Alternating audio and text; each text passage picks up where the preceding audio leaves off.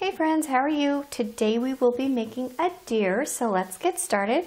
We're going to start with a curved line like this, and attached to this curved line we are going to make two more curved lines, just like this, and pretty much it's going to look like a diamond shape when we're done. At the bottom we are going to make a line across the very bottom pointy area and fill that in, and that is going to be the deer's nose. We're going to go back up and make some ears, which are just some curved lines like this, and fill them in with more curved lines.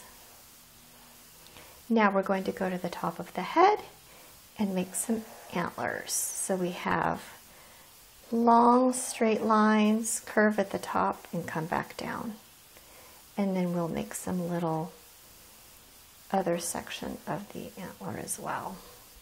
Now we're going to put a dot here and put a dot here. It's almost in the middle, but a little bit closer to the antler.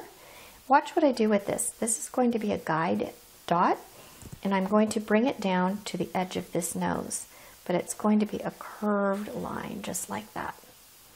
On this side, I'm going to do the same thing.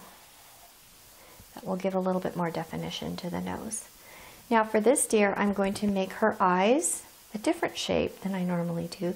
These eyes are going to be more almond shaped.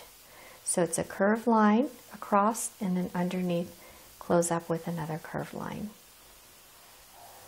Inside these lines, I'm going to make more curved lines going the other way. And then right in the middle, I'm going to put her pupil. Just like that. You can make it as big as you'd like to. Oh, I also like to put some little eyelashes on her. Those are just straight little lines. Now, down below we're going to make her body. And so what we're going to do is make a straight line coming out, and then we're going to curve it down.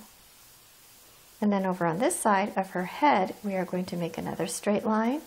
And these two lines should end up about the same length. Let's close those up at the bottom. And let's make some feet, and they're just going to be a series of triangles, just like this. At the bottom of each triangle, we're going to put a little smaller triangle and fill it in with color. These are going to be her little hoofs. Let's put a little tail on her, just like that.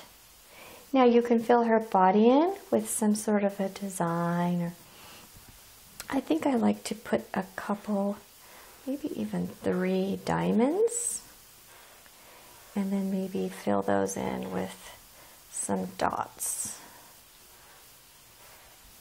Maybe I'll fill this in with a couple dots, this in with a couple dots, and this in with a couple dots. It just gives a little bit more detail. What I might even do, if I had more time, I would just fill these in with some black marker, or maybe if you're deciding to color or paint it, you can do these, color these shapes a little bit of a different color. Okay, I hope you like her. Thanks for watching. Bye.